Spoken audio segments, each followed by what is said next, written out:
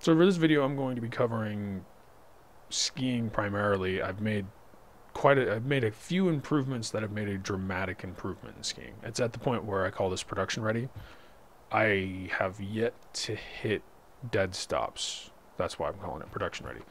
So I'm going to start off here on the landscape map, and I'm going to do kind of a run that was unthinkable before. I'm going to follow this ravine kind of thing that's going on, and this map is pretty. It's going to be in the next tech demo for sure. And I have plans to keep it in tech demos for a little bit at least, just because I want to do King of the Hill for this. I think this would be a great King of the Hill map. Yee! It's a great thing that there's no falling damage. But yeah, you can see how rough this ravine, the geometry is. I'm going to see if I can go down the slot. Here we go. This is some rough stuff. So it's not really meant for skiing, you can tell, obviously. It's just visual, but that kind of geometry before, rather than bouncing back and forth in it, I'd be stopping. So it's a much improved system. And I'm just going to ski around on this a little bit. I mean, there are such nice views on this map. One of the fun things on this map as well is the trees. Honestly, it reminds me of a Halo 1 PC map, actually.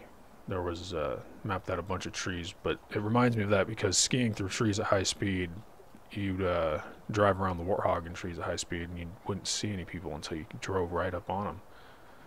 And I'm imagining if there was a forest map, you could probably get the same thing in freefall. Whee!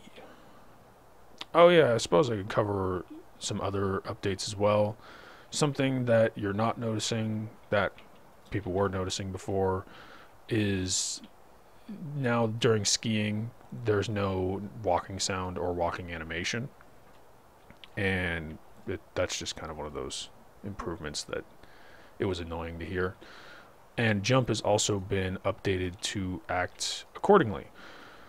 Jump before when you press to jump, it would cancel all of your Z velocity, your up and down velocity, and then it would set it to be whatever the jump velocity was supposed to be.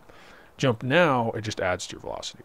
And it also has some conditional behavior. If you are going down a slope, again, like with gravity down something, you'll jump off the slope's surface. So you jump off its normal for anybody who is familiar with that term. And if you are sliding up the slope, you're going to jump with gravity. This is useful. It's kind of an old trick that I know that the old Tribes games used, along with, I'm pretty sure Legions used it as well. But anyhow, like this slope that I'm going to encounter here, when I jump off of it, I'm going to be jumping against gravity. So now that's probably enough of this map.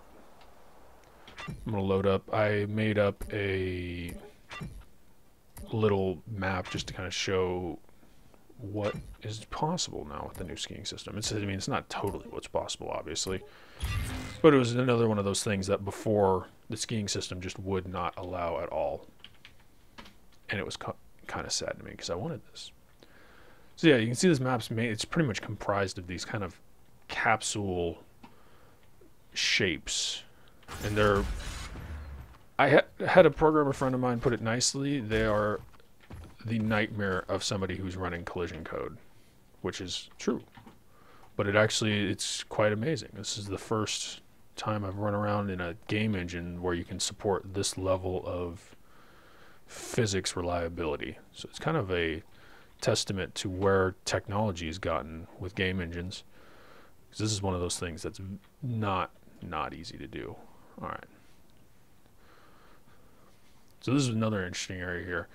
Shows again how robust the new skiing movement system is, that I'm just kind of bouncing around in this tube, but I'm going to go fly around in this tube too. I actually think these will be interesting as well for mappers working on things that are more tribes-like. I remember oftentimes getting it through towers and such on tribes maps. It could be quite interesting to have it set up where you did what I just did there. You kind of bounce, because it's quite hard to get back up the tube, just because there are these hang-ups, and because you're always sliding off the walls. You kind of are always on the walls. But anyhow, this is just demonstrating that we can now do half pipes and stuff. But yeah, that's really it for this video. There will be a tech demo out soon just because the skiing is now in a good state. And that's it. If you have any questions or comments, you can of course post them in the video comments or on the game forums. And I've said in the previous videos that I hang out on our Arena FPS and FPSZ. You can find me on Twitter at Cicade. Otherwise, that's it. Thanks for watching.